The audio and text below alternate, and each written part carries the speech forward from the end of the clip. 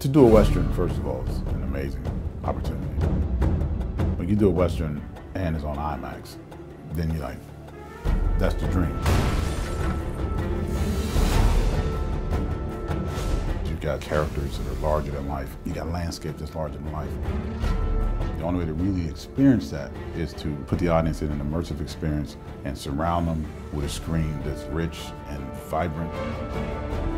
We're going to film the movie that's going to be presented that way. You got to understand your lenses, understand your landscape. Think back in the days when John Ford made movies, you had those big scope shots, those big beautiful landscapes. That represents freedom, that represents the West, that represents the frontier. When you can see that in IMAX, you take the sound design of the horses and the guns and the West and the wind, and you put that in front of an audience. That allows you to really feel that space, to really feel like you're a part of that world.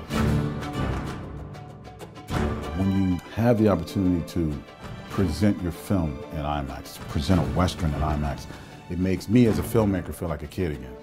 It makes me feel the wonderment and the possibilities of what cinema could do.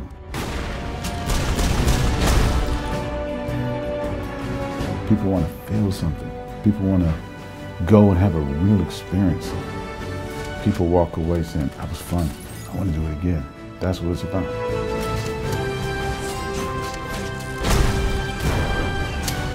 You can fall in love, you can be scared, but it has to be something that moves you. And I think that that's part of what the IMAX format has always done.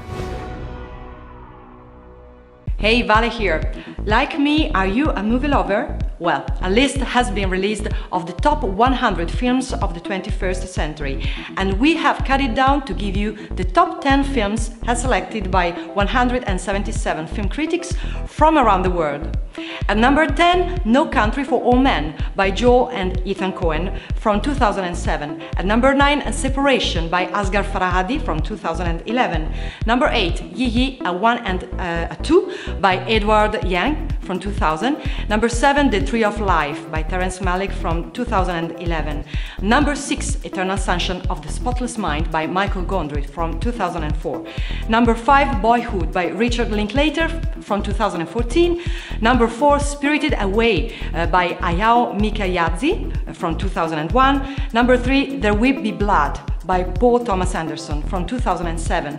Number 2, In the Mood for Love by Wong Kar-wai from 2000. And number 1, Mulholland Drive by David Lynch from 2001.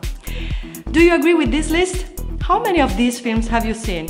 Let us know in the comments below, and remember, if you haven't already done it, to subscribe to our channel for all the latest trailer releases. Bye bye!